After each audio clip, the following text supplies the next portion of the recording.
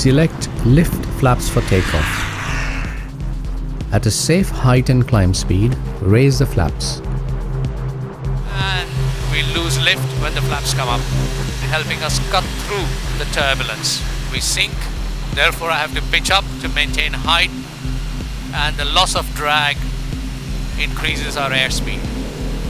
You will lose lift and drag, thus reducing climb rate and increasing airspeed.